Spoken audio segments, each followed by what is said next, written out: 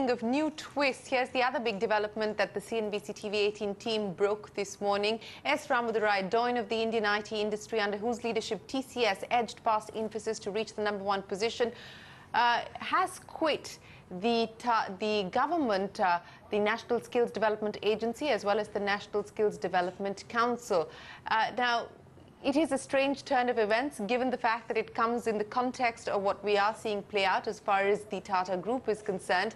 But there is no confirmation that we have been able to get on whether his exit from the NSDA and the NSDC is linked in any form or fashion to the current developments at the Tata Group. But for more on this story, we're now joined by the president of NASSCOM, R. Chandrashekhar. Mr. Chandrashekhar, appreciate you joining us.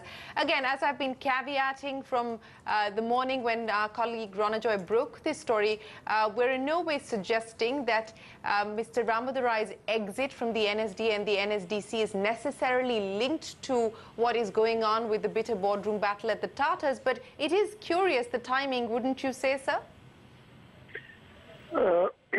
I'm not sure that these are necessarily linked because we had heard that this had sort of happened while before the most recent development. So it's difficult to say that these are actually linked. Mr. Ramadorai has led the NSDC and has played a major role in the skill development program over the last few years. But I think this probably preceded the most recent events.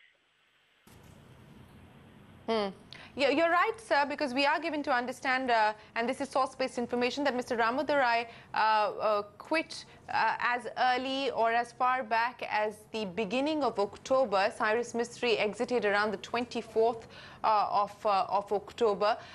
So once again, you know, and Mr. Tata in his letter today saying that this was a very thought-through, considered decision and so on and so forth. Again, we're not suggesting that they're anyway linked, but in the context, given the fact that the Skill India mission is one of the critical missions for this government, does it not seem odd that Mr. Ramadorai, who was appointed by the UPA but then continued and appointed as the chairman of the NSDA by the NDA, would leave at this juncture? Well, you know, it's really difficult to comment on that, but what we understand is that there has been some effort underway and some thought underway in the government on how to revamp the whole skilling program, and that would include a sort of rejigging of the various structures that have been put in place. So this could be seen in the larger context of those changes. So I think that is, you know, that is the way I would look at it.